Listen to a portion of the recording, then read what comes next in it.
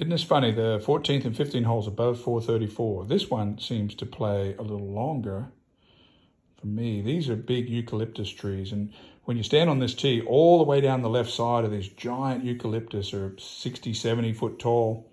Over here goes into the canyon, but there's this one small tree there, and you try to hit your drive just sort of at that tree and let it bumble along right there. You'll see tons of guys over here in this right side.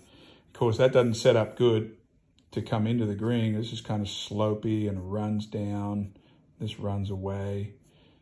So, you know, fairways are going to be important, obviously. And this one here is just so straight a tee shot, dead straight. Very hard to, you know, get yourself to stay away from these eucalyptus. Of course, you don't want to be there, so you finish up over here. But this is a very good driving hole.